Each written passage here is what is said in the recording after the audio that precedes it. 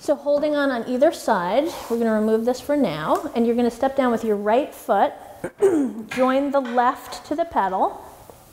Good, lift the heels nice and high and feel all 10 toes on that pedal if you can. I'm going to come behind her and help her to wrap the thighs to feel that connection, deepening the abs, and she's pressing the arms down. So she's going to lower the heels without changing her upper body configuration, and she's going to lift, lift, lift.